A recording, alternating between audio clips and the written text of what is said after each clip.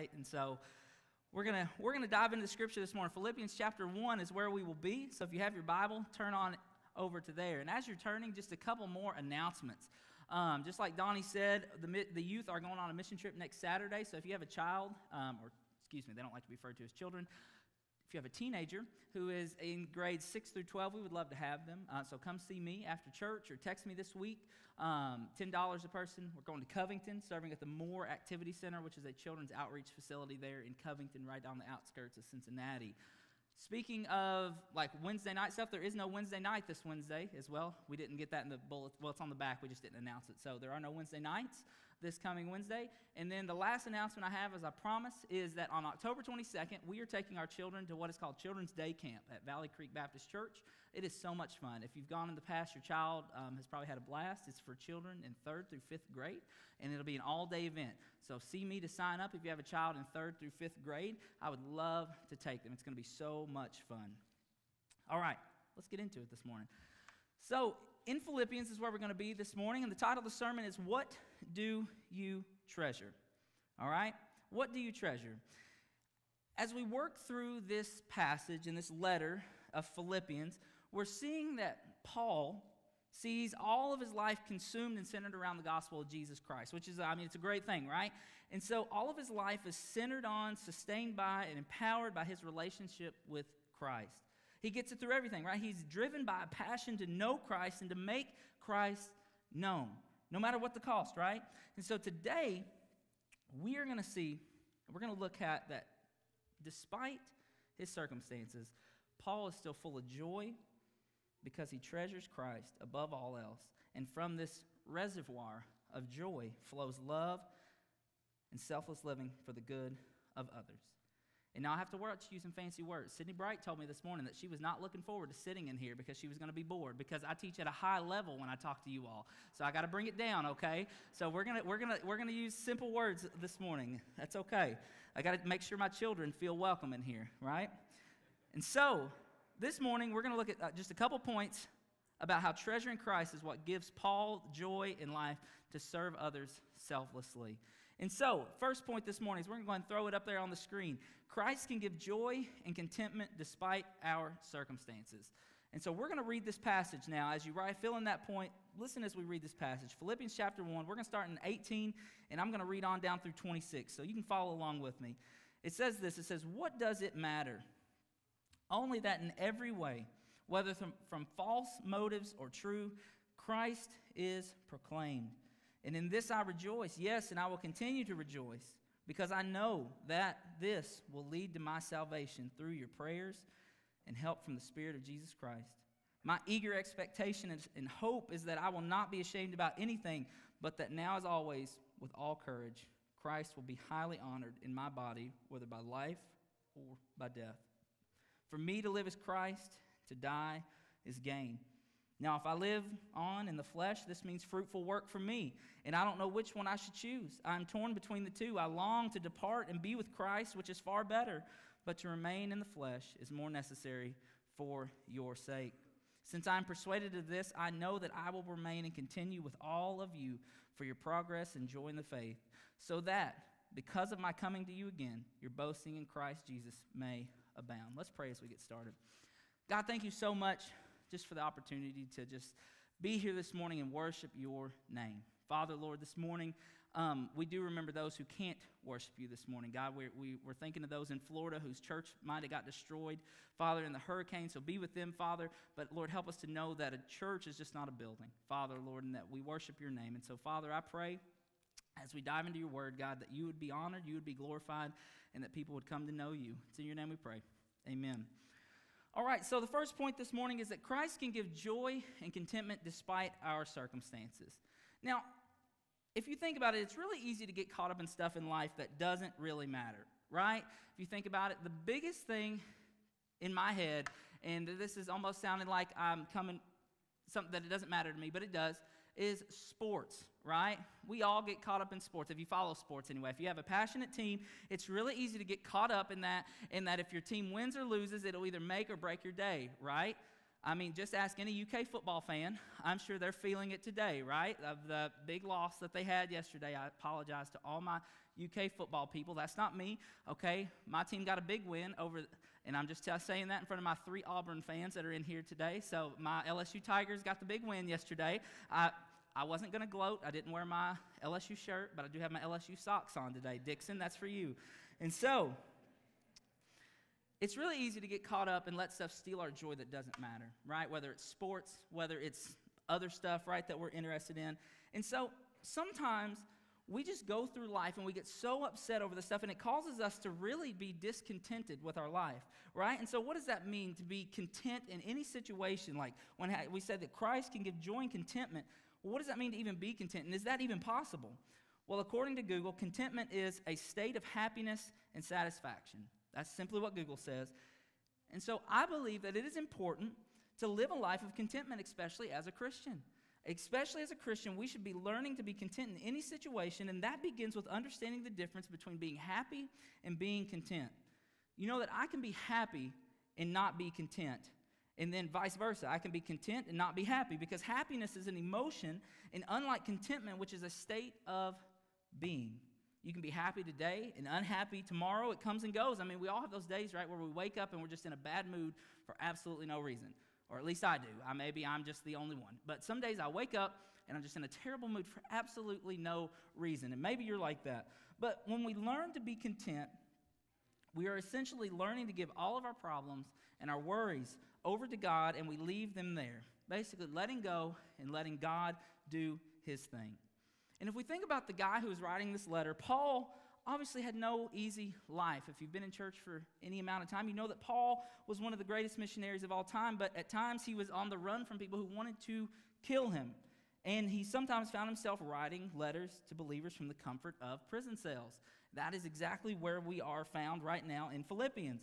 And so, furthermore, he was often without food, and he traveled from place to place preaching the gospel under basically the dangers of being killed, beaten, whatever. And that's why you see in all of his letters how thankful, though, he is for whatever church he's writing that letter to in that moment. For today, it's the Philippians. You know, at the beginning, we didn't read it, but he's saying how thankful he was to Paul and Timothy and the church of Philippi, right? And so that's what he is talking about. But so how does Paul manage to have that attitude? Because I go through my day and I get upset when the McDonald's worker messes my order up, right? But yet you see Paul, who literally was in prison, but yet was happy, was contented with his life. Well, he gives us the answer later on down in chapter 4, verse 19. He says, "But my God shall supply all your need according to his riches and glory by Christ." And so Paul, throughout this whole book of Philippians, is talking about why he's thankful for God despite his circumstances. And so when we become discontented, it usually develops from a place of want or desire, right? We become unhappy with our current situation, and we look around for something that is better, right? Maybe your example is that I'm discontented with my marriage because I want my husband to be better. I'm discontented with my marriage because I want my wife to be a better cook. I want my wife to not spend so much money, right? I'm discontented with my church because there aren't enough lively activities, or the music is not like a big smoke show, right? Or Donnie just doesn't preach the way I like it, right? I don't like Austin because he's just so whatever. I don't know. There's nothing wrong with me, right? I don't know. I can't even think of an example. Geez, I'm the most humble person I know, right? I'm not saying that we shouldn't strive for greatness. I want you to love your marriage, obviously. I want you to love your church. If it's not this church, I want you to love a church, wherever you choose to go. I want you to love your job, wherever it is. You should be happy. I'm not saying we shouldn't strive for greatness and betterment. However, there is a difference between understanding that your current situation is not your permanent position, and that just being a grump about everything. Contentment is a choice. And so I've been challenged by the fact that Paul here is so full of joy in spite of his circumstances that he is joyful in spite of prison. He's also joyful in spite of the actions of others. When others preached Christ as a way to create problems for Paul, his response is simply, "In this I rejoice because Christ is exalted." Christ is preached. Paul is joyful while facing death. He is in prison, awaiting a trial, not knowing if he will live or die, but he's still joyful. And in Scripture, we find that God himself is our joy. It cannot be taken away from us. It cannot be stolen from you by anyone. And the joy we experience here is just a foretaste of heaven. And so the subpoint this morning is godly contentment. Godly contentment. Thank you, Gates. There we go. Godly contentment teaches us to be patient and to wait on God's guidance instead of rushing ahead and making things worse. And so in order for us to treasure Christ, to be happy with what he has given us, we must be patient and wait on God's guidance. We have to remember that our current position that we are in is not our final destination. That job that you hate, you might hate it today but love it tomorrow. Or maybe you will find a better job one day. God will lead you out of that, right? God can turn your marriage around to make it better. God can make you happy. But it's all according to his will, right? And we have to be happy with God's will, whatever he plans for our life, right? And so your current position is not your final destination. Second point this morning is this. Joy comes from treasuring Christ. All these points are very similar this morning because I want you to get that one message this morning. Joy comes from treasuring Christ. We see here in verses 19 and 20 it says, because I know this will lead to my salvation through your prayers and help from the Spirit of Jesus Christ. My eager expectation and hope is that I will not be ashamed about anything, but that now as always, with all courage, Christ will be highly honored in my body, whether by life or by death. Paul's expectation is that Christ will be honored because to live is Christ and to die is gain. That's literally in the next verse, right? That he says in 21, for me to live is Christ and to die is gain. He is making two claims here. First, he is claiming that he expects that he will honor or glorify Christ. And second is that he will live for Christ because to die is to gain, right? The two claims are linked by the word for. I want us to look at the second claim first, though, because it is the reason or the foundation for his claim that he will honor Christ. To live as Christ and to die is gain means that if he lives, he has Christ. And if he dies, it is far better because to be absent from the body is to be present with Christ. He's addressing the fears of the Philippians and is saying that death is not a thing to fear because being in the presence of Christ is far better. Treasuring Christ is valuing Christ above all else. Death is gain because Paul will be in the presence of Christ, and he longs for that day because he treasures Christ. He had no fear of death because death was gain. Paul wanted to depart to be with Christ because he knew that in his presence there will be joy evermore. And that's a difficult statement. You know, we hear that in church all the time of, well, you know, it's good to die and be with heaven. You know, it's good to let your loved ones pass on and be out of pain and all that stuff. That is a good thing. That's a big statement to make. And it is the truth. But it's not that easy in the moment, is it? It's not that easy when you're seeing your loved one dying and you're like, oh, you know, if you pass on, you'll be with Christ. Well, it's not that easy for us because we don't understand that as a human, right? It's not easy for us to make the claims that you know, we want to die and to move on to be with Christ, which is a great thing. But in our head, we can't fathom that, right? Because we've never experienced death. Obviously, if you're here this morning, you've never experienced death. But Paul makes that claim. For me to live is Christ, and to die is gain. To die is gain. Subpoint. Treasuring Christ glorifies Christ.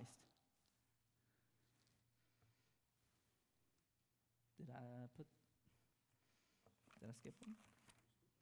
I did, didn't I? Wow. I should have said that. Treasuring Christ is valuing Christ above all else. Let's start there. How about that? My goodness, y'all are getting a full Wednesday night Bible study. This is how I roll, you know. All right, treasuring Christ is valuing Christ above all else. We just went through that whole thing right there, yes. Treasuring Christ glorifies Christ. You know, Paul says, it is my eager expectation and hope that I will not be ashamed. Paul is obviously not ashamed, but he has full courage now. As always, Christ will be honored in his body, whether by life or death, because like we said in the passage, for him to live is Christ, or for to live is Christ and to die is gain. If Paul lives, he gets to serve Christ, which he's happy to do. He wants to serve him, but to die is to be with Christ.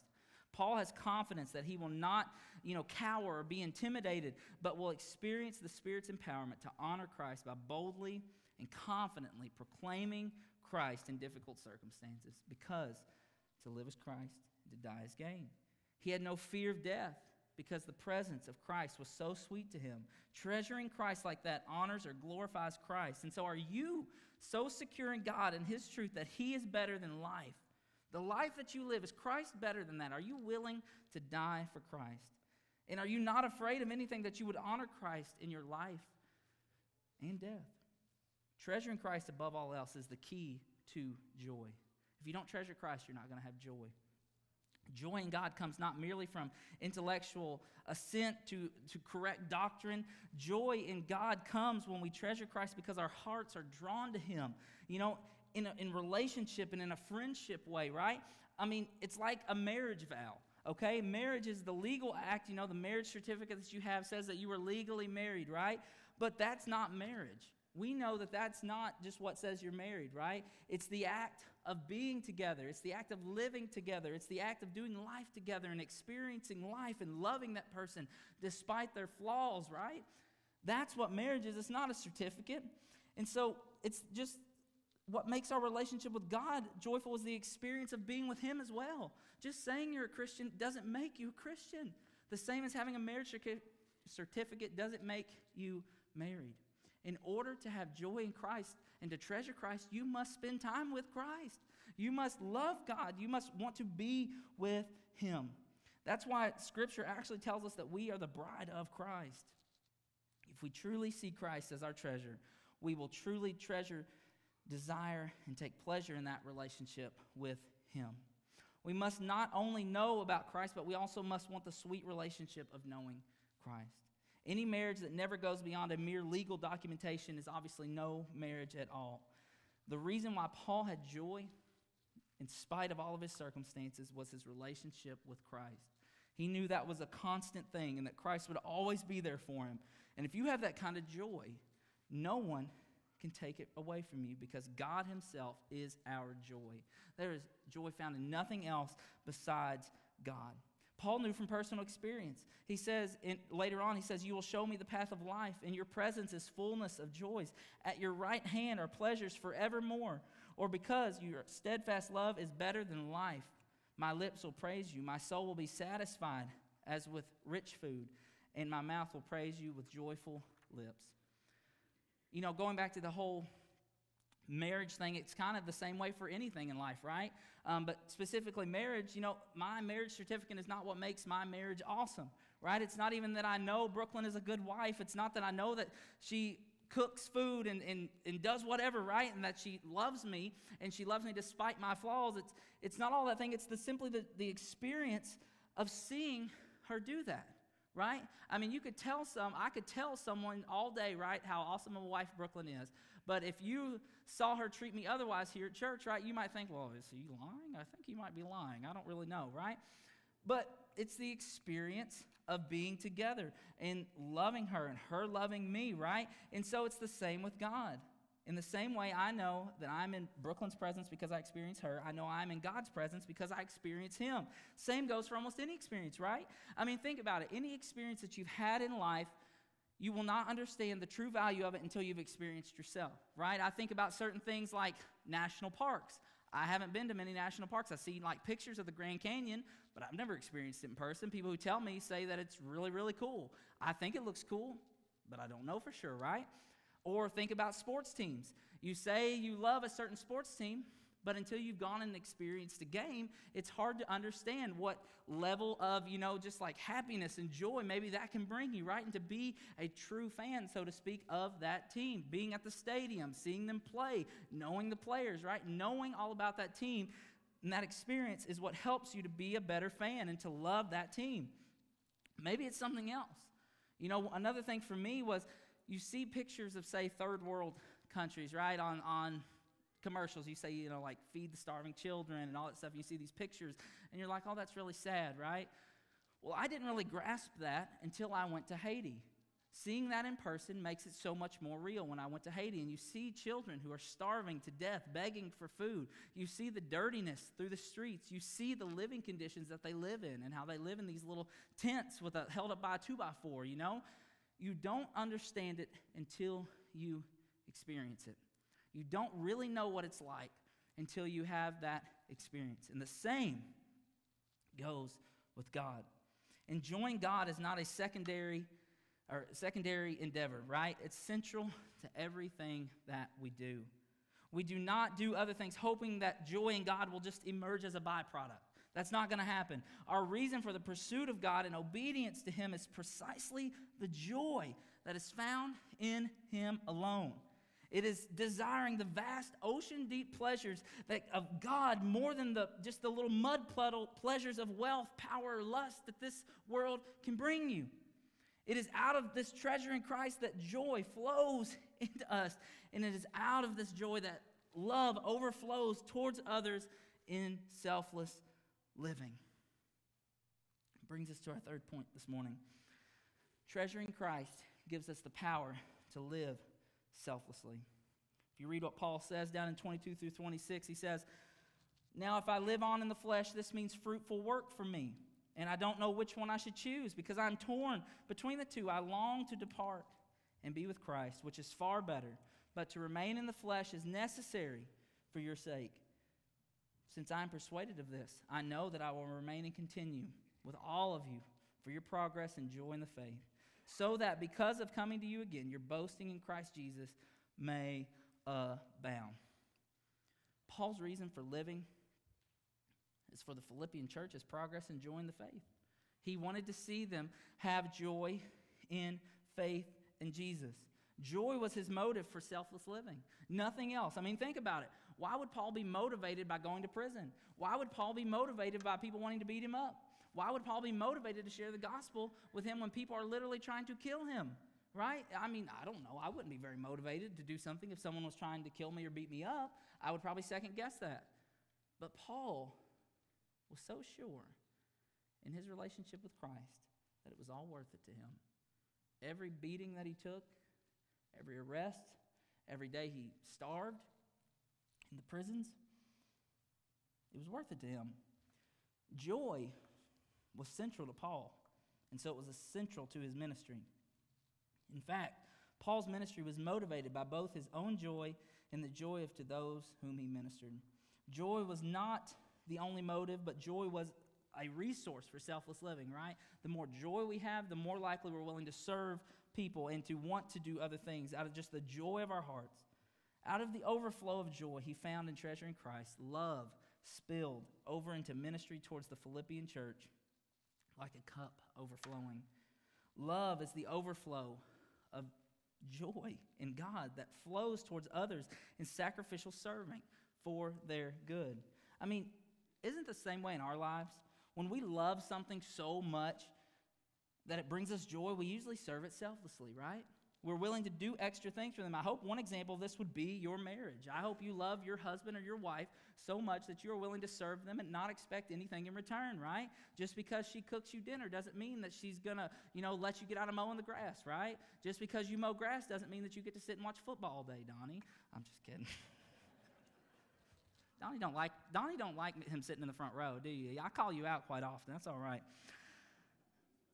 I pray, though, that you live to serve your husband and you love them so much that you want to serve them without expecting anything in return. And the same goes for other stuff, too, right? Many of you are this way when it comes to certain organizations. You love a certain sports team so much that you donate money to them. You go serve at their serve days if they have those, or maybe other organizations in the community that I don't even know about. I know a lot of you are involved in homemakers and other stuff. The things that we're passionate about, we devote our time to, and we devote our selfless giving and serving to, right? But what about Christ? What about Christ, though? Do you serve Christ selflessly? What about the church? Do you serve the church selflessly? Or are you seeking something in return from Him? Just because you come to church doesn't mean that God is going to give you $1 million, right? Just because you say, that God, well, if I serve in children's ministry, I know you'll bless me with a new truck, right? Trust me, I would have a brand new truck sitting out there if He did, right? But no, that's not the way God works, right? God wants us to serve selflessly. And so that's my question this morning is, what about Christ? Do you love Christ so much that you're willing to serve Him selflessly and devote your time to serving Him? And first of all, to loving Him selflessly and then serving Him. Because our service comes out of the overflow of our hearts, right? If you are depleted spiritually, you shouldn't be serving anyway. You need to fill your own reservoir, your own cup of Christ before you can serve others. And so, are you treasuring Christ this morning? Here's what I know, church, as we get ready to wrap up, is we're only on this earth a short time. We're only on this earth, whether it be 80 years, 90, 100 years, maybe it's as short as 50 or 60, right? We're only on this earth a short time. I get that we need to enjoy life. We do. Go on vacation. Go cheer on your sports teams. Go serve in the community, right? Live life to the fullest. Go see things. Enjoy your family. Those things are great. But make sure you treasure Christ. You know, this world is temporary. Christ is eternal. One day, we're going to leave this old world behind us, and we're going to see him face to face. You know, this world is not our home. As that old song used to say, we're just passing through, right? This world's not our home. We're just passing through. And so one day, you're going to stand before Christ, and you're going to give an account for everything that you've ever done and every decision you've ever made. And so have you made Christ a priority? What's your answer going to be when he asks you those questions? Are you going to be able to say, is he going to be able to say, well done, good and faithful servant? Or is he going to say, hey, hold up a second, I've got some questions. What about this? What about that? Have you made Christ a priority? But first of all, have you made Christ the Lord of your life? For some of us, maybe this morning, it starts there. Before you can treasure Christ, you can't treasure something you don't have, right? And so for some of us, it starts there. Have you made Jesus Christ the Lord of your life? I say this verse all the time because it's one of my favorite in Scripture. But simply this, Jesus tells us that he is the only way to the Father, right? John 14:6, I am the way, the truth, and the life. No one comes to the Father except through me. Have you asked Jesus into your heart? Have you made him Lord of your life? I mean, not just ask him into your heart. That doesn't really save you, right? Have you actually made him the Lord of your life? I preached on that a couple months ago. Just saying you're a Christian doesn't make you a Christian. Does your service show that you're a Christian? Does your life show that you're a Christian? Have you actually made him Lord of your life? As Paul would go on later to say in verse 27, are you actually living worthy of the gospel that you proclaim? Are you living that life?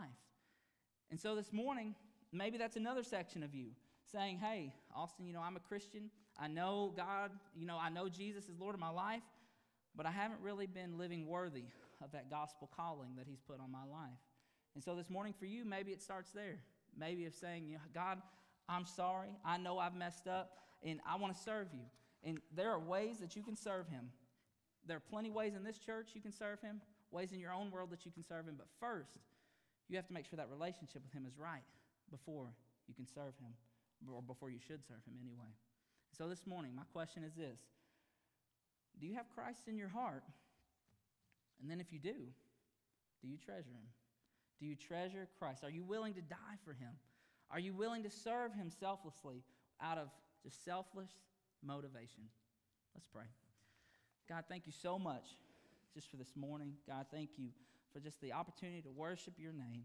Father, Lord, I pray that we would become people more like Paul. God, Lord, first of all, more like you, but God, that we look at the great examples of people like Paul who served you selflessly. Father, who was willing to go to prison for you, willing to die for you, God, willing to do whatever it takes to see your kingdom advance.